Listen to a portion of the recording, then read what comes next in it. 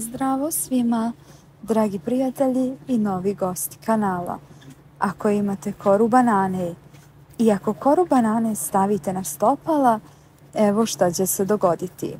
Vjerujte mi, ovo je veoma korisno i odličan je razlog da ostanete sa nama do kraja videa.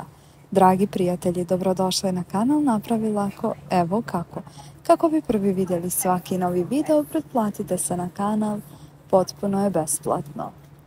Neki ljudi koji znaju tajnu koriste koru banane kao prirodni lijek za žuljeve ili ispucala stopala, a znam da svako od nas danas bar ima jedan od ova dva problema.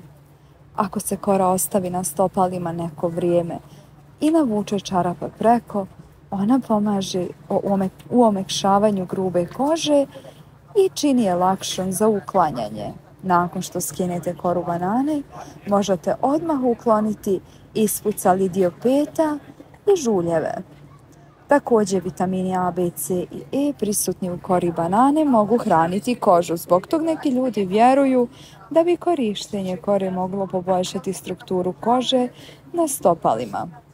Kora banane sadrži antioksidante i antiinflamatorne komponente koje mogu pomoći smanjenju upala na koži. Kora banane sadrži vitamine i minerale poput kalijuma koji mogu hidratizovati kožu.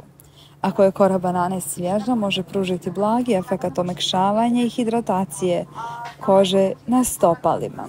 Dragi prijatelji, ako vam je ovaj video bio koristan, lajkujte ga i podijelite sa prijateljima kojima je potreban.